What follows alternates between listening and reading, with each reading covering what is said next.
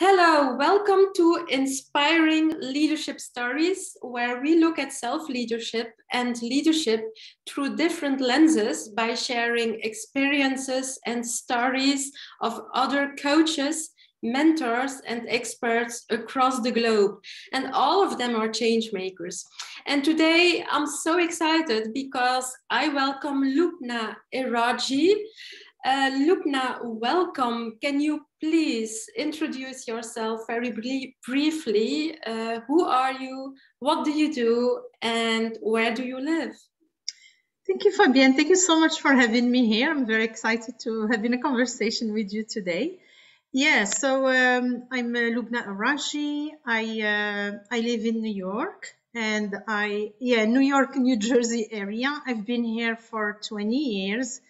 I'm originally from Morocco, and I'm an executive and career coach for professionals who are in career transition and those who are seeking to keep advancing in their career. Wow, that's really very interesting. And so how do you help your clients, Loubna? Yes, so when I start working with my clients, they are in a place where they're thinking about transitioning. And when we talk about transition, it could be either getting promoted within their same company or looking for a job somewhere else, or just thinking about how to grow and be better leaders for their teams while they're on this continuous path of growth. And the way I help them to gain clarity about what they want exactly, about defining a vision, where they want to be in a couple of years, in 5 years. And from that vision, we also get them to reconnect with their values and set clear goals, and we take it from there. Wow, that's super interesting. And as a matter of fact, this morning I was coaching one of my clients, and as you know, I help female managers to get the best out of themselves and their teams, so that they thrive and that they build thriving teams. And we were talking about this as well, you know, getting and setting clarity and a very clear vision and a mission and the direction you want to go. It's extremely important. Yes, you said it, the direction. When people don't have direction, where are they going to head, right? Where are they heading? Where are they going? They need to know where. Absolutely. And, you know, it all starts with self-leadership. At least that is my opinion. I don't know whether you recognize this. Yes, definitely. I'm actually a big believer that everything starts from within. So I know I didn't mention that at the beginning, but in a previous career, I was a neuroscientist. So I did a lot of studies of the brain. And actually, in my coaching, I incorporate a lot mindset coaching because everything starts from within. We need to have that very strong connection to what we truly want in order to be more successful. And like you said, self-leadership, right, is what will allow us to keep thriving. Yeah, absolutely. Self-leadership, self-mastery, it absolutely starts there. Now, talking leadership, would you please share with our audiences what did your previous jobs, bosses, and life teach you about leadership and self-leadership? So I would say that the best leaders, you know, I was either working with or reporting to are the ones who lead by example. Okay, they're the ones who have self-confidence. They're not scared to say what they think. They're not scared to share even their vulnerability, right? And these leaders are the ones who support you and care about your performance and care about your growth, right? These are the people who inspire me the most. Yeah. Yes, absolutely. Yeah, that's true. I really believe in a servant leadership style. Yes. And that's what I help my clients with, because Yes. this is what the world really needs and what the corporate world needs. This new type of leadership. And by the way, I also believe that women get to play a vital role in that. Do you Yeah. recognize this as well? And what is your opinion about this? Fabienne, definitely. I'm aligned with your thoughts. Okay, I'm totally aligned with that.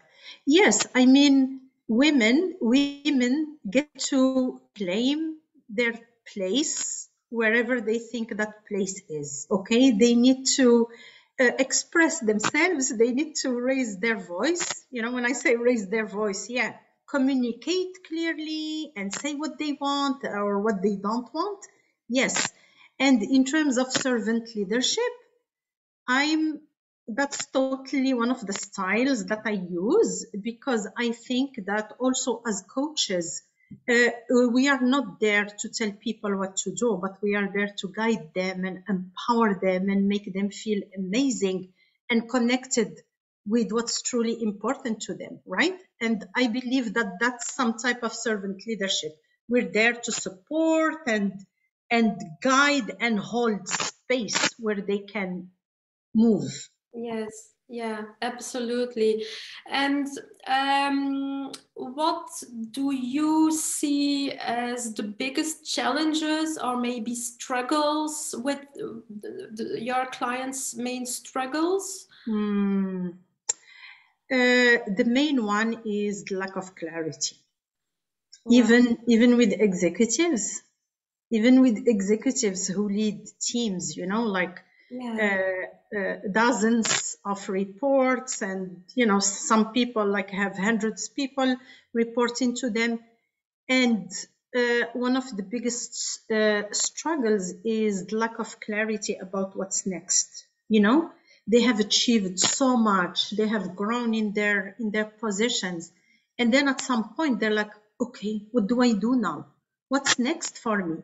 And it's like if they start feeling paralyzed, and that's the time when we usually connect. Okay, whether it's like I mentioned earlier, they want to move up the ladder within their company, or they're thinking about what's out there. Maybe there are more opportunities out there that I'm missing, right? And yeah, so that clarity when they're feeling stuck, that's what I hear the most. You know, Lubna, I have done so many things, but now I feel stuck. I don't know what to do next. And that's when we start like working together, and the first step is to reconnect them with what's important to them. Yeah. And we go through self-discovery process Mhm. to do that. Yeah. That is extremely interesting, and I can imagine that it's very rewarding as well for both your clients and yourself. Yes.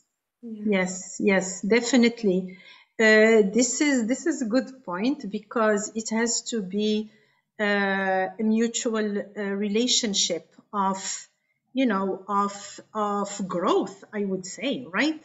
I'm supporting them, but I'm also learning from them, and I'm observing them, and I'm learning new things and thinking about things differently and changing my perspective. And that's what they're doing at the same time, right? And Yeah. whatever I learn from the current clients, I will be able to use in some way to support other clients and challenge them and challenge their thinking. Yes. And the relationship also has to be based on trust, right? Of- Right, Fabienne, you know that, right? yeah, absolutely. Yes, Yeah, I mean, absolutely. And by the way, that is one of the milestones I would say I help them with as well, is to genuinely connecting with their team and building trust. yes, without trust, everything is more difficult, more complex, slower, and therefore everything costs more. And Yes. that's how I believe that trust is the new currency. Yes. Okay, great. And you know what? Like, if you look at Lencioni's pyramid, you know, when he talks about high-performing teams, I mean, that's the basis, right? You Mhm. start with trust and you keep building the other things. Yeah. It is largely underestimated, the importance Mm. of trust. And what I notice, and maybe you notice this as well, is that it is largely underestimated by executives, by senior management, but even by Mm. CEOs and executive committees. They underestimate it. Do you recognize this as well? Yes, and I would say that the teams or the organizations who recognize that, they perform much, much higher, and they keep growing. I think that their growth is much faster, right? Because most people are aligned. They're speaking the same language. They're speaking the same language. They're not watching their back, right? So yes, totally. Trust is very, very important. Yeah. Yeah, absolutely. Now, Yeah. Loubna, who do you consider to be the most inspiring leader, or maybe one of the most inspiring leaders? So there are a few, but I guess I'm gonna go with Nelson Mandela. You know, it's just an example of resilience and inspirational leadership and servant leadership, and he led by example, and he just has some like really, really amazing quotes, right? There's that quote that I remember. He says, lead from the back and let others believe that they are in the front, Oh, wow, right? that's beautiful. Yes, so he's kind of providing the direction and without telling people what to do. And it's so interesting because now that I'm saying it out loud, it just reminded me of what we were discussing earlier, right? Us as coaches, we're providing an environment for our clients to feel safe, Yeah. to feel trusted, right? To feel safe, and then grow within that safe space that we create for them. So, yeah. So Ex- yes, so I think Nelson Mandela is really great example. And as a matter of fact, so I have a friend who teaches leadership, and she always mentions him and has some of the videos from the movie from the movie about Nelson Mandela. So yeah, so that's what came to my mind. yes. But of course, there are many, many other examples Many, as well. yeah, Yes, absolutely. yes. And how do you keep up with, knowledge and expertise? What do you do, Loubna, in order to develop further? Because, Hmm. we as coaches and mentors and experts, of course, we have to keep on developing ourselves as well. Yes, yes. So I never stop learning. I'm a coach, but I also have coaches. And at a given time, I always have at least two coaches, right? And you and I, that's how we met. We Yeah, had a common coach, right? We yeah. are coaching executives, we're coaching teams, we're coaching many people. But at the same time, I also realize I'm not an expert in everything, and I need to keep growing. I need to keep looking at the trends. And there are many other coaches out there who bring a lot, right? When it comes to growing the business, when it comes to thinking about how to develop programs, how to support clients, and also making sure that there's a variety in the learning, right? And along with having coaches, I also make sure to continue reading books or listening to books, okay? Because when I read, it takes me much longer, but I use the audio books, and I think it's very important. And then I hear that from many of my coaches, right? They try to read as many books as possible in specific areas, and that's how you build the expertise as well. So, yeah. Absolutely. Yes, definitely. And of course, also, you know, a conversation like this one that we will be sharing with the world, and, you know, just brainstorming or thinking out loud between, you know, colleagues or between peers or coaches. In our case, we're both coaches and mentors. That's very valuable. Exactly. So, you know, there's a word that I've learned. So, you know, yes, and we see more and more of people who are in the same area and the same field collaborating and developing partnerships, right? And like you said, this is exactly what we're doing. And I call that cooperation, right?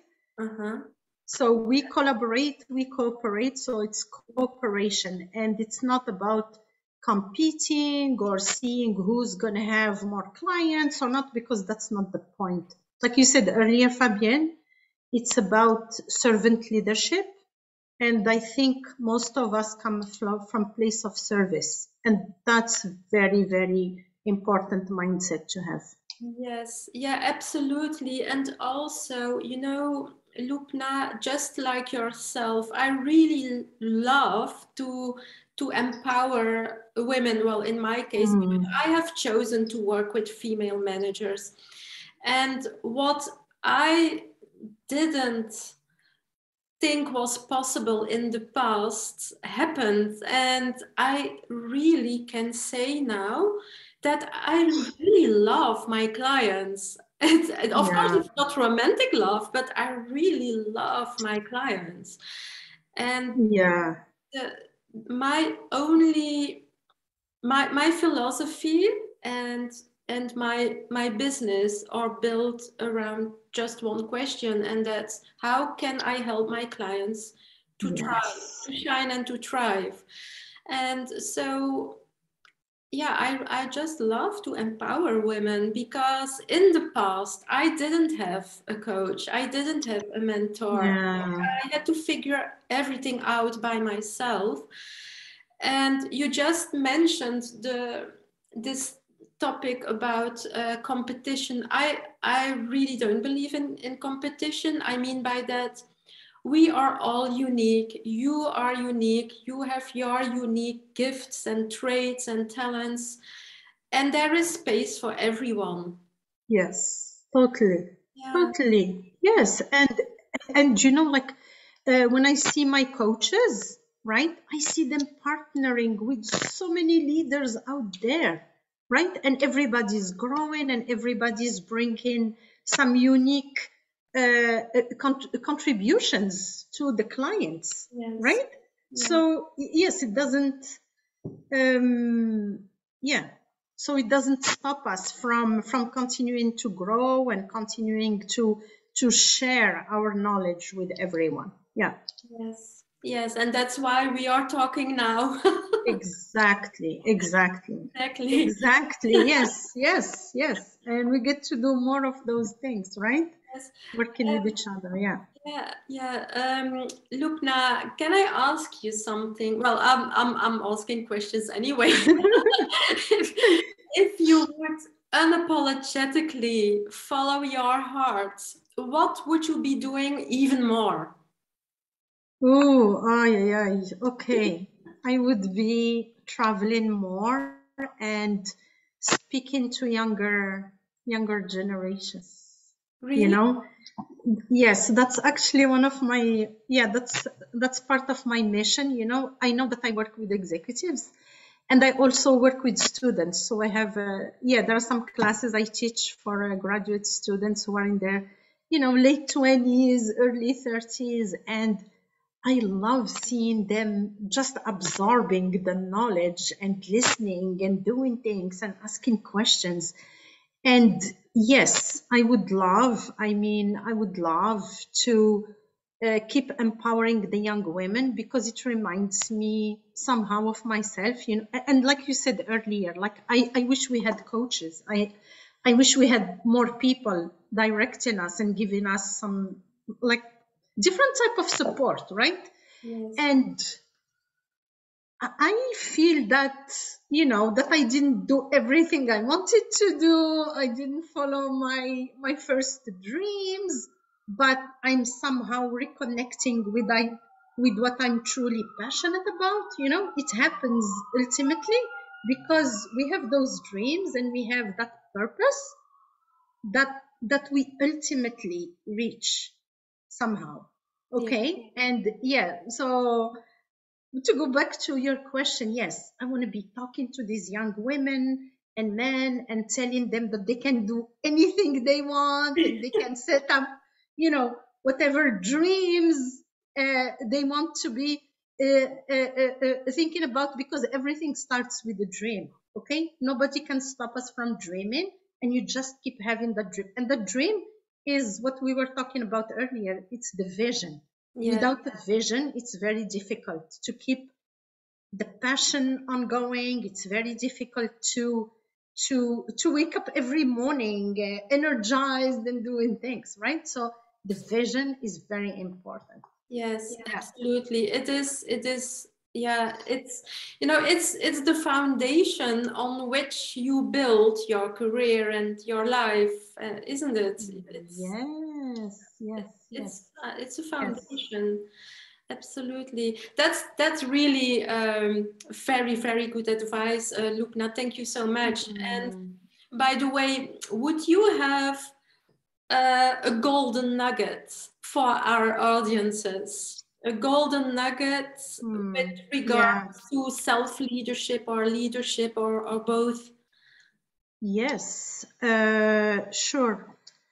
Uh, be authentic, you know, don't try to be someone else, be yourself and connect with what's truly important to you. Follow your intuition, okay, because your intuition is never wrong.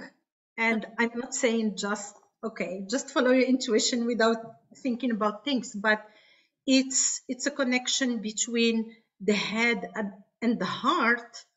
Mm-hmm. But the heart, like connecting to the heart and connecting at the emotional level, is so powerful and so strong at Mm-hmm. different levels, right? Connecting with ourselves, trusting ourselves, and also connecting with others and building real relationships, right? True relationships. So Yes. be who you are, stay authentic, stay vulnerable. So that's what I would say.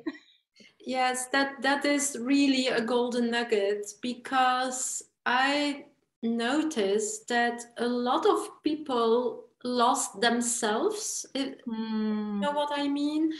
Yeah. And especially, you know, in managerial roles, in leadership, often they pretend to be something Mm, they're not, and of course yeah. that's not sustainable.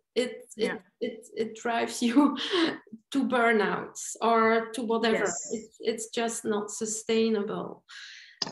So it's true what you are saying. It's extremely important to be yourself, to be, you Yeah. know, true to yourself, and to be completely yourself. It's not always easy, especially in the corporate world, you know, where there are things such as office politics, hidden Yeah. agendas, etc.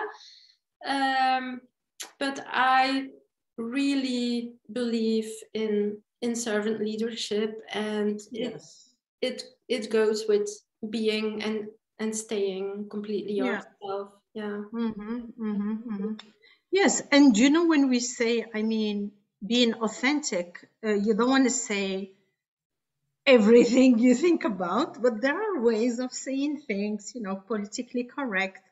But again, staying true to yourself means staying ethical and following what you really believe in, and communicating, right? Communicating with others and not being pushed or pressured to do things you don't believe in, right? While staying politically correct, even in the corporate world, right? We can do that. I mean, it's possible. It's possible. Yeah, and So, especially I'm not a feminist. I mean, yeah, I like to empower women, but I I have the impression that especially women, they can say things in a politically correct way. yes. Yeah.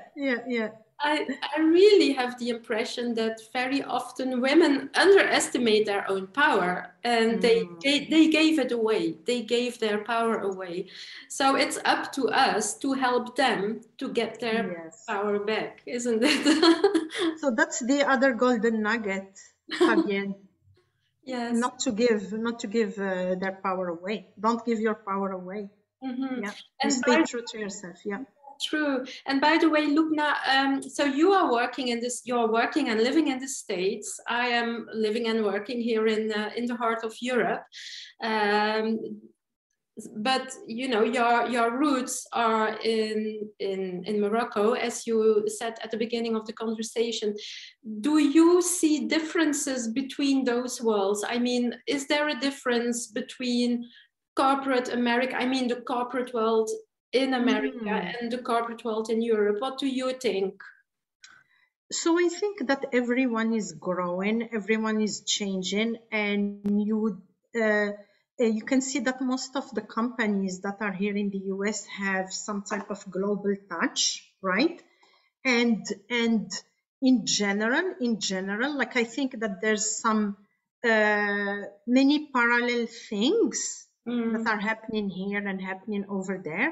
Yeah. And mainly in terms of where the leadership is heading, what are people looking for? You know, people looking for more connections, more real connections, and they're looking for similar things in terms of growth and support and performance, right? And when it comes to coaching, it's booming everywhere. I can see in Morocco, there are so many coaches out there. The corporations are very much focused on bringing that type of support to their employees. So yes, it's growing everywhere, maybe not at a similar rate, but it's growing fast over there. That is a Yes. very positive evolution because you know, a few years ago, taking on a coach was perceived as, oh my God, I'm not doing my job well. You know, I'm Yes, and exactly. I suppose that this perception still exists, but Yeah. I'm very glad to hear that there is this positive evolution. You know, because we are in this business and in this profession, we might get a little bit blinded. For us, it's the No, most you're common right. thing in the world. No, you're right. You know what? That's true, because that was the perception. Like in large organizations, when they brought in a coach, it meant that the performance was going down the drain. It meant that things needed to be changed. But people now understand better that when you have a coach, it's actually amazing because you're taking a proactive approach to your growth. You're thinking about life differently. And you know, it's not just about the job or the career, because when you start changing your career, you can transform your life, right? And Exactly. you get to focus on different areas of your life. It's not just the work or just the relations or just the health and wellness, but you know, if we look at the wheel of life, we have so many components and we get to have a balance in all of these, right? Absolutely. And yeah. Yeah, absolutely. By the way, the only and best thing you can invest in is in yourself. And I truly believe this. Nobody can take it away from you. And that's what we're doing. You and I mean, like I said, we coach people, but we have coaches because we want to keep moving forward. We don't want to stagnate, right? No. We don't want to stagnate. No. And you know what? There was something I wanted to add in terms of the global corporations. You know, many large organizations even have internal coaches, right? They're even building a group that provides support internally to their executives and their managers and all the employees. Yes. And I see that here in the US, in multiple industries, in biopharma, in financial services, in CPG, right? All the big companies.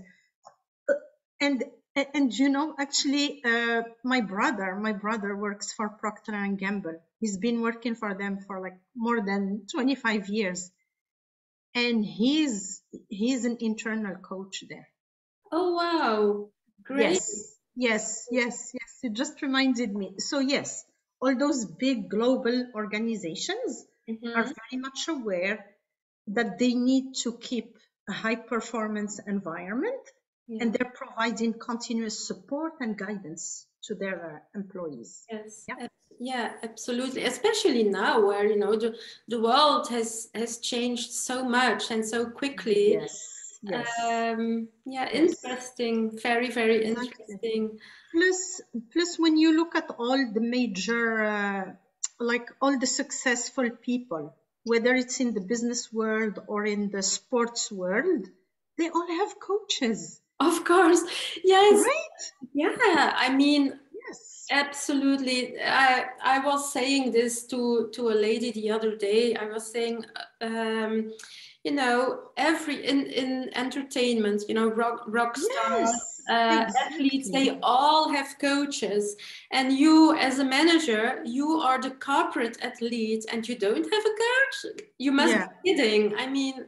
Exactly. It's true, isn't it? Yeah. But I think it's changing. People are changing their perception, and actually sometimes people are just not aware that it exists, you know?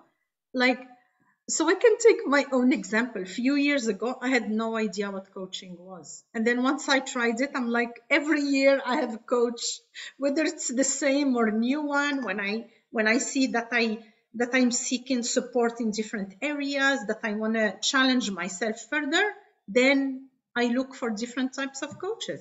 And it could be a business coach, a growth coach, a health coach, whatever type of coach I need, right? Yes, absolutely. And especially for people in key positions, in management positions, in leadership positions, they all should have a coach or a mentor or both. Yes. Okay. Exactly. Right. Okay, Loubna. I think that we can slowly wrap up our fantastic conversation. I know that we could go on for hours. I know. But if it's okay for you, maybe let's wrap up, and with one last question. Where can people find you? How can they reach out to you? So they can find me on LinkedIn. I'm on LinkedIn, Loubna Erraji. Otherwise, my website is Advances Consulting. Advances Consulting, ADVANCIS. Advances. Yes. It's about advancing and continuing to advance. Yes. Great name, by the way. Oh, thank you. Okay, now I will leave your contact details, so your social media channels below this video, so that people can find you. Yes. Okay. Yes, and we all should continue to connect with each other, right? Yes. You never know what life will bring, you know? Sometimes, the goal is to stay connected with people without any specific goal, actually, right? You want to connect because you find them interesting, because you think that you want to follow them and learn new things. And in the future, you never know where the collaboration takes you, right? So yes, you yeah. are so right. And by the way, that's also a golden advice, and especially Yes. to women, because we women, we are not that good in networking as compared to our male colleagues. So that's really a very good advice, Loubna, to to continue Yes. reaching out, networking. Absolutely. So thank you so much for this lovely conversation. Thank you for having me. Thank you so much. You are so welcome, and we will definitely keep in touch. Yes, yes. Okay, thank you. Bye bye. Bye, Fabienne. Bye.